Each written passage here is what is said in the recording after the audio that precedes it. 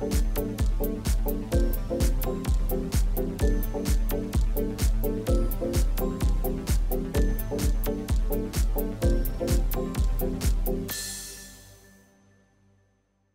everybody, welcome back to Completely Bored. Today we're looking at Champions of Midgard. This is a worker placement game with a Viking theme. It's designed by Ole Steinnes, hopefully I'm pronouncing his name right, and it's published by Gray Fox Games. Now in this game you're going to have a number of workers that you're going to be placing out on the board. And you're trying to collect different types of resources, and some of those resources are dice. And those dice represent different types of Viking warriors. Some are better than others. And then once you place all your workers, you're going to assign your Viking dice to various battles around the board, should you choose to do so. And then you're going to roll those dice to resolve the combat, and hopefully you will be able to defeat monsters before they kill your Vikings off and gain glory points, victory points. The game lasts 8 rounds, so it's a fairly brief game, plays pretty fast, and it plays 2 to 4 players. So here's what we'll do. We're going to take you to the table. We're going to show you some of the cards and all the worker placement spaces and how the game kind of works. And then when we're done, we'll come back and I'll tell you what I think. So before we get started, let's show you some of the components. They give you this quick reference guide.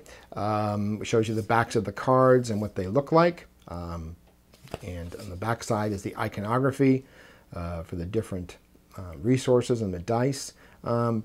Once you've played the game, once, you won't really need that anymore. Once you've chosen your start player, the person to the right of the start player would choose one of these 5 Viking leaderboards, and then it would pass to the right, and the first player would go last in choosing who they'd like to be. And these all have various special abilities. So for example, this guy here, Gilfer, he doesn't have to pay anything when he goes to the merchant ship to collect goods. The space on the board where you'd have to pay a certain number of gold, for example, to get a dye or wood or food or what have you. He doesn't have to pay anything, so that's kind of cool. That's Gilfer. Next is Asmundr. Asmundr, he gains 2 glory points or victory points whenever he spends a favor token to re-roll. So favor tokens, which allow for re-rolls, are his jam. So that's kind of cool. Uller, the Berserker, he gains a glory point each time you roll a 1 or 2 or more hit results in a round of battle. So when he does a lot of damage, he gets additional glory because he's that kind of Viking. The 2 women in the game are Dagrun, the Destined, and she gets to draw an additional Destiny card when visiting the Sage Hut. So she can take 2 and pick which one she wants and discard the other one. And last but not least is Svanhildr.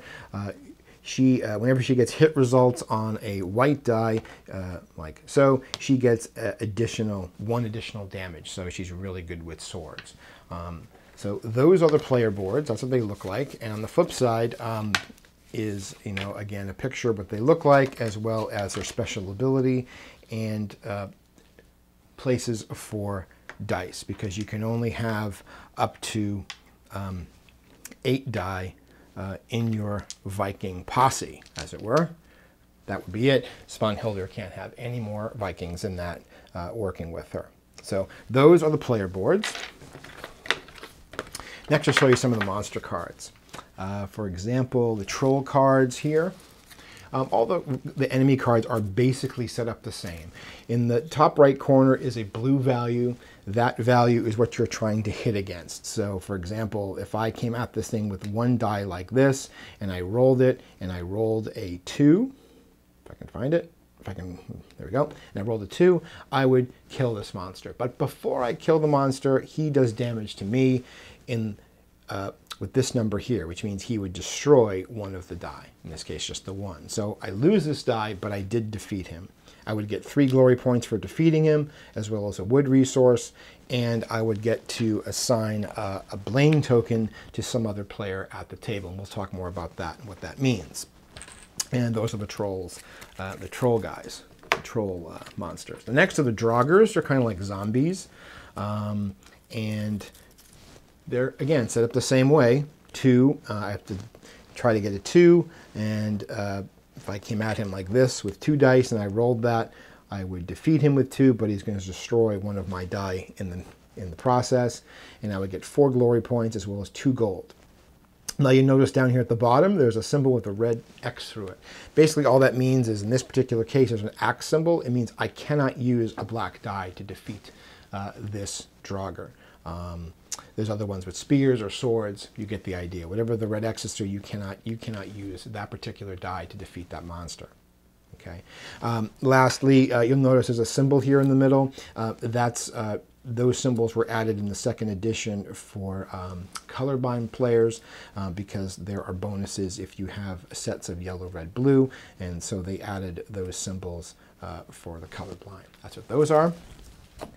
And lastly are these monsters, which we'll show you. This is the monster deck, and again, it's set up the same way, but the values are much higher. They're much harder to defeat, and of course, they're worth a lot more glory points because they're harder to get to, which we'll show you because you're going to need a boat and various Vikings and food to feed them to get across the ocean to defeat this. In this particular case, you'll notice there's an X through the sword, so I can't use any white dice on this particular monster. I can only defeat him with red and black dice. And if I can defeat him, I get 15 glory points and a favor token, which I could use on a future turn to re-roll my dice. So those are the monster cards. Pretty straightforward. And I showed you the dice. You know, there's basically 3 different types of dice. There's swordsmen, which have 3 blank sides, and as well as a shield, which can block an attack by a monster. There's red spearmen with 2 blank sides and a shield, and the black die, which is the axeman. He has 2 blank sides and lots of axes, but no shield. So he can't really defend himself well, but he can attack really well. So that's pretty much that. So let's clean everything out of the way, and we'll put the board down, and we'll show you the worker spaces. So as you can see, this board is fairly large. I had to turn it sideways to get it folding into the camera view. And I think what I'll do is I'll turn it and I'll zoom in on different areas to show you the different spaces and what they do, and kind of describe how the gameplay works as I do that. So you can see here there's different worker spaces where you can collect different resources or gain dice or food, as well as spaces where you can get cards. I'll show you what those do. And then there's spaces where you can fight trolls or Draugrs or get your longships ready to go across the ocean here, make their voyage to fight the monsters that are down here.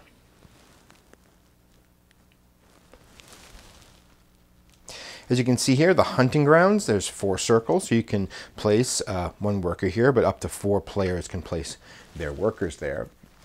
And once all their workers have been placed, then you can assign Vikings to the space, and you can assign as many Vikings as you want, and then you would roll, and for every success that you had, you would gain that much food.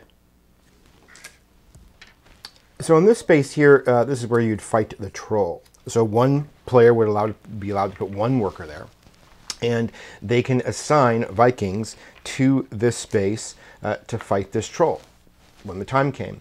And if they were to roll, let's say they rolled, oh, I don't know, I'm going to jinx the dice here a little bit. Let's say they rolled 1 spearman and they rolled a double axe.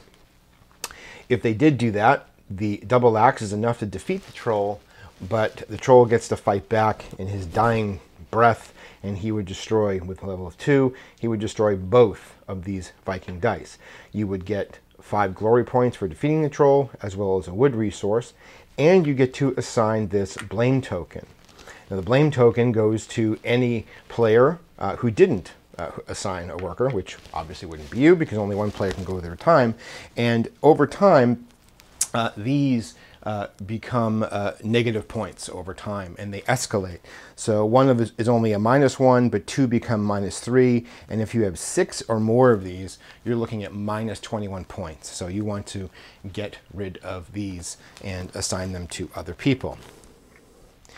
Next is the Draugr space. So there'd be Draugr cards here like this, and you'd have 2 cards like so. In this particular case, 2 workers can be assigned here, and then when the workers have been assigned, then you would assign dice to each one however you want to assign them.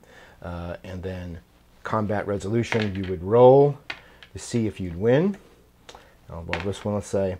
So in this particular case, the yellow player defeated this Draugr, but he lost his Viking die in the process, but he gained 3 glory points and he grabbed a gold. Now he gets to keep this card. I'll show you why in a second. We'll come back. The red dude, he didn't defeat him. He got a blank and he fights back and he loses the die, so he doesn't get anything at all. This guy stays here. You'll notice that there's these 2 cards. There's a red and a yellow. And if I can look through the deck here, I also have a blue. So you notice there's red, yellow, and blue Draugrs. So at the end of the game, you'll get an additional 5 points for every complete set of Draugrs.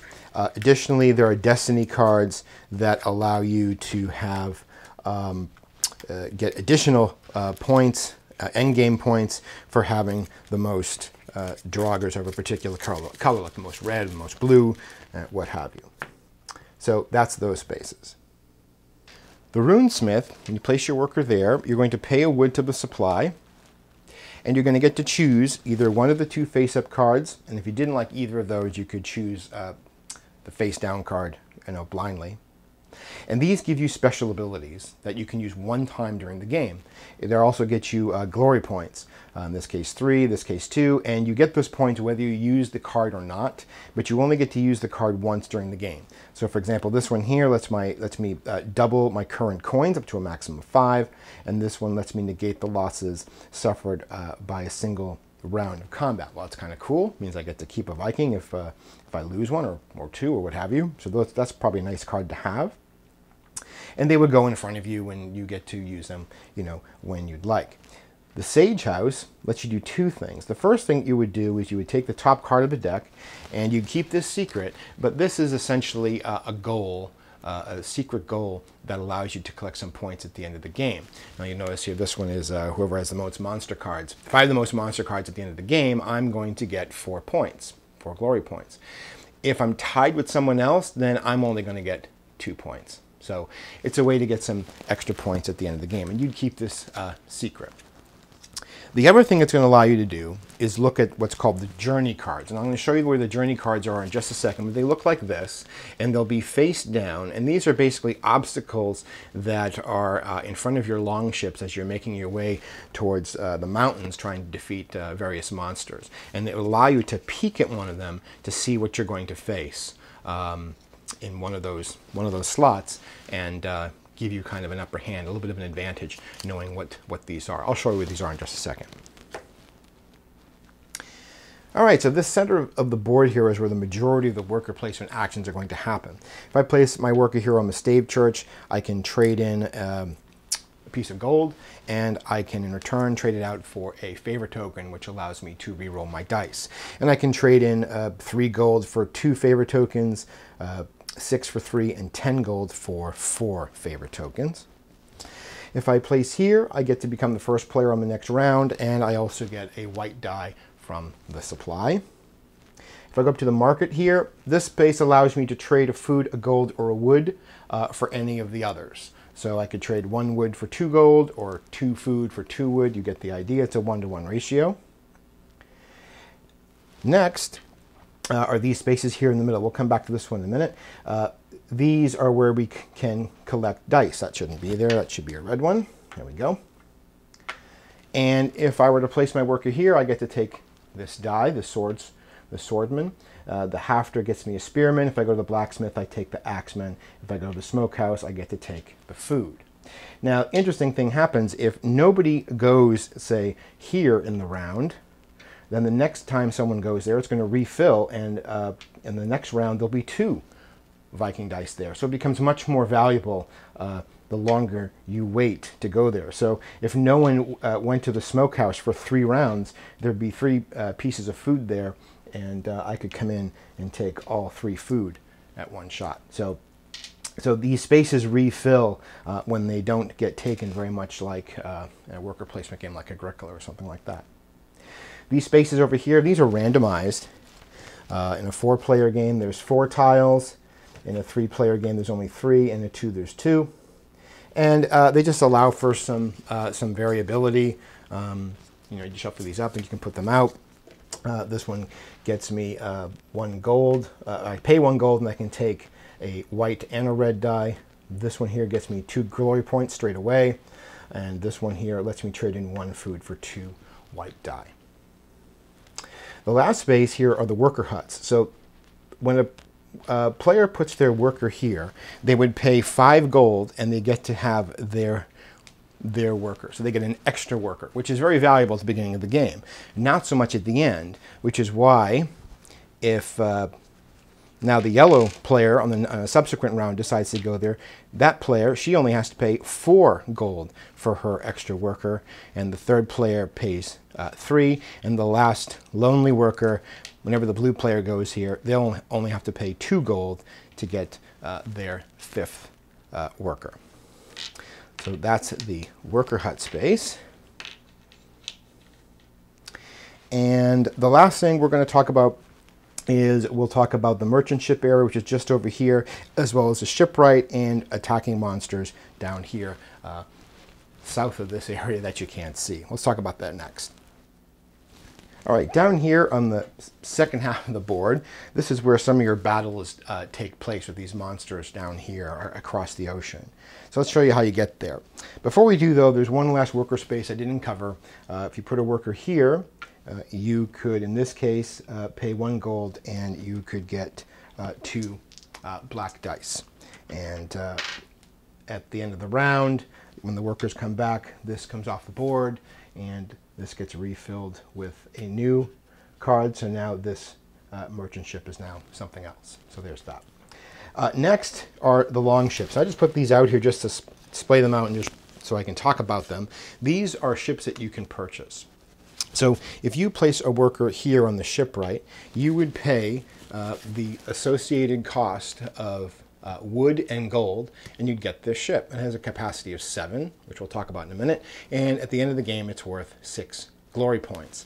And there's other ones here, but once you own them, you own them. They don't get destroyed or anything. You can use them every round that you'd like to place them out into the ocean and load them up with Vikings and food, which we'll show you how to do. Next are the monster cards. These monster cards would be out like so. In a 2 or 3 player game, they come out this far. In a 4 player game, we would add another one like so. This is the draw pile. And you'll notice that these cards are very similar to the Draugr and the Troll cards. They are, they have a value that you're trying to beat. Of course, they do a lot more damage to your Vikings. Oops, there we go. And they're worth far more glory points, and they also give you some extra bonuses, in this particular case a favorite token. So they're worth more, they're harder to kill, and they're worth more points because they're harder to get to. Now, what do I mean by harder to get to? Well, let's say I had now, what do I mean by harder to get to? Well, before we can attack these monsters, we have to get ourselves a ship, whether it be one of the private ones or one of these 2 public ones. This is a capacity of 5. This is a capacity of 10, but I have to pay a gold to use it. So let's say I had done this one here, this public longship. And the capacity of 5 means I can have up to 5 things on it, which means I could put, let's say, 3 dice on it like that, and 2 food. Now, why is 2 food important? Well, we're going to show you why. Additionally, down here, there are these journey cards. And if you remember, back up at the Sage House, you would pull a Sage House card to give you some kind of objective to go towards, but it also allows you to peek at one of these. And these are basically obstacles that you have to overcome before you can even attack this monster here. So, for example, this one here is an all quiet. So that's kind of nice. So if you had known that, if you had taken a peek at this and you'd known it was all quiet, then this is probably the space that you would want to go for, as opposed to maybe something like this. This particular one here, you have to fight off a Kraken first with your dice. If you beat it, you'll get 3 glory points. Then you can fight this monster. So that can be difficult. So the first thing that has to happen is first you would, once all your workers are placed and you're ready to do combat, and combat goes from the trolls to the draugrs and then finally down to this area of the board. And when you're ready to fight, you would first reveal the journey card. And you'll notice that it's all quiet, so that's good.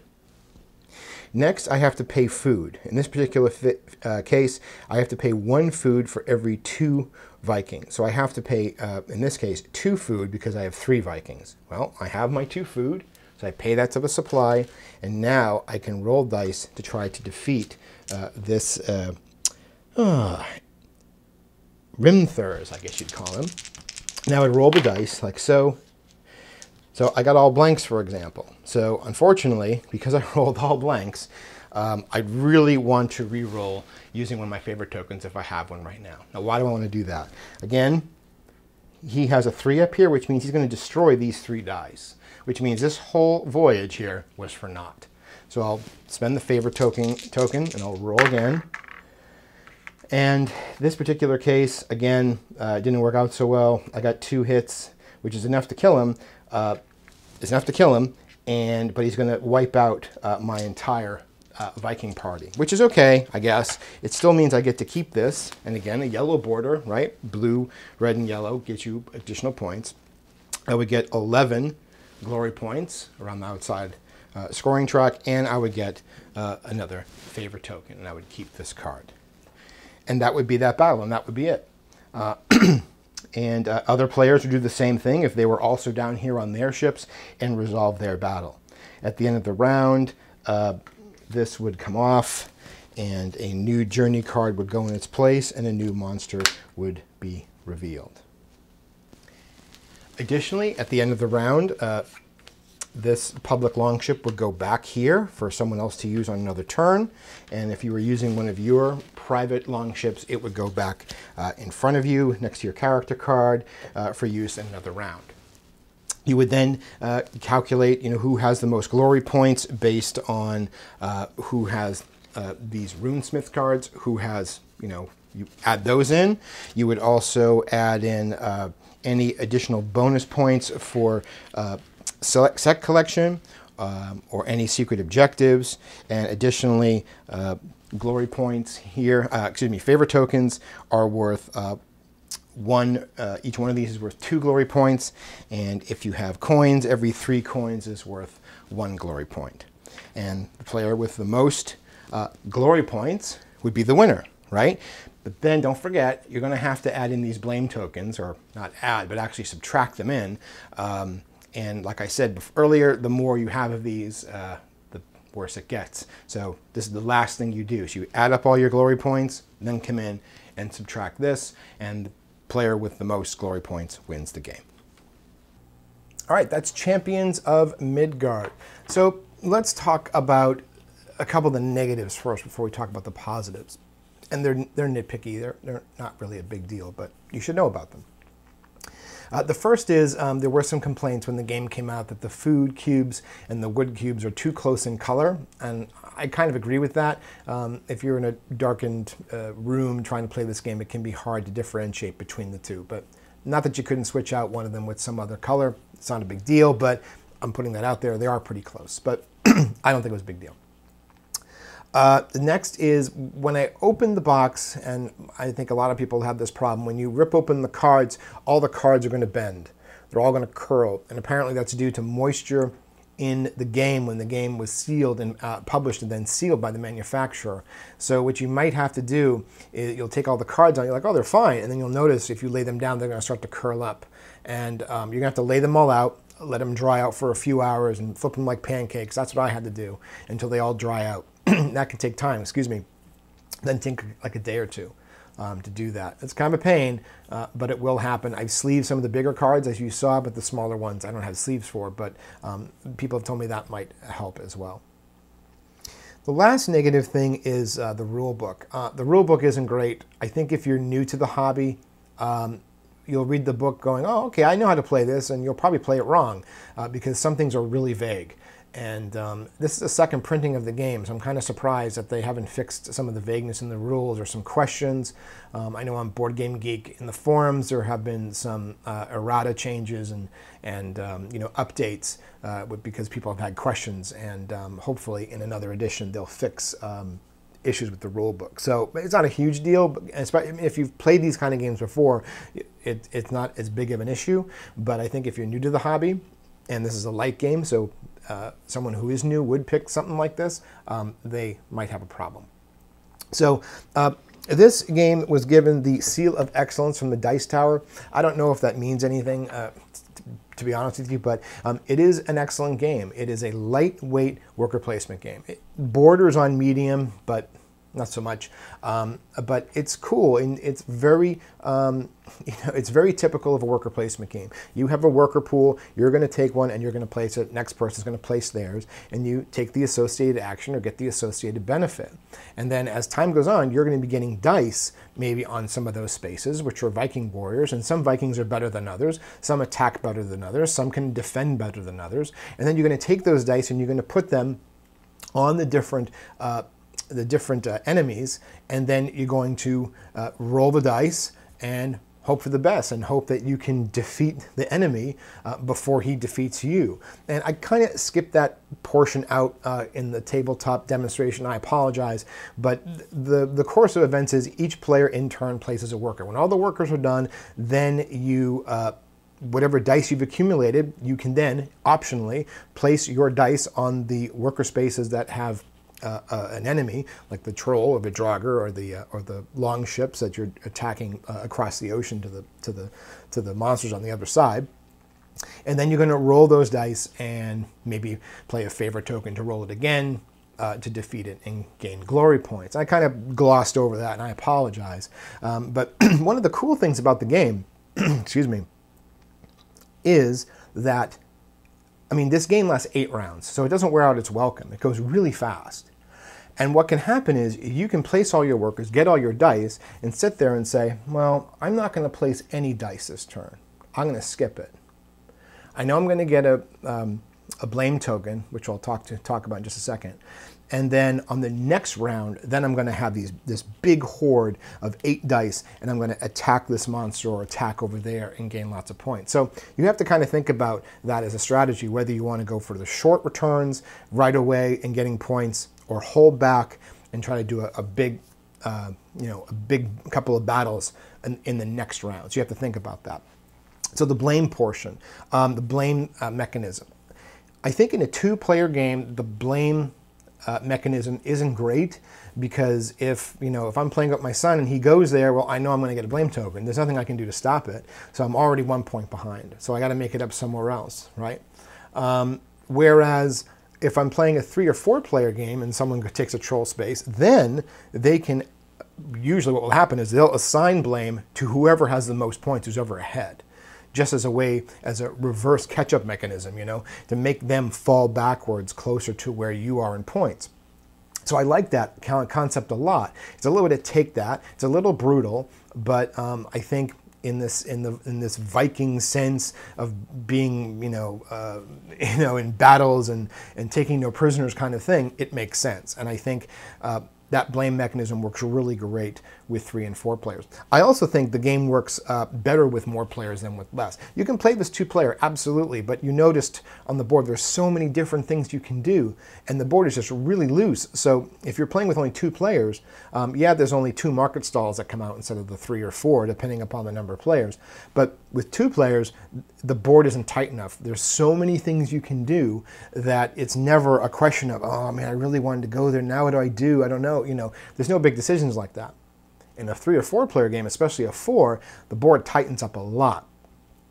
Now you have a problem of, now where do I go? Because those 2 spaces were taken. I really wanted those. I got to come up with a different game plan. So again, it works good for 2 players, works way better for 3 and 4.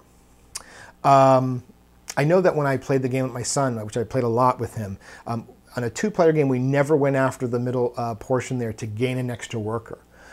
Never even bothered with that. We saved our money and did other things. It really wasn't necessary. I don't know if maybe you've played the game and you've done that, but on a two-player game, that space with the extra worker is virtually useless. We just never used it. And again, I think it's because although the game works as two-player, I think it's better with more. So it's a good worker placement game. It's got that dice chucking aspect with got that randomness and that roll the dice and hope that you win kind of feel, which can be exciting. It's all good. And it's light medium, but really a light game. I think it's a lot of fun. It's going to stay on my shelf for a long time because my son's a big Viking fan. I think my daughter will like it too. And I think Gray Fox has an opportunity here to add expansions for. There's so many opportunities here where you can add additional cards or additional market stalls, maybe a sideboard with additional spaces, all kinds of different things, or different dice or what have you. There's a lot of opportunity here, I think, for this very thematic game that Gray Fox can add expansions to add replayability, add difficulty, and a challenge, and create and keep creating this new game almost every time with expansions. I think it'd be a good thing. I hope they do that. I don't know what their plans are, but if I worked for them, I would say, yes, create expansions, do it. So that's it. That's Champions of Midgard. So if you have any questions or comments, please put them in the box below, or you can email me at completelybored@gmail.com, and I will try to answer them as soon as I can. Thank you so much for watching. See you next time.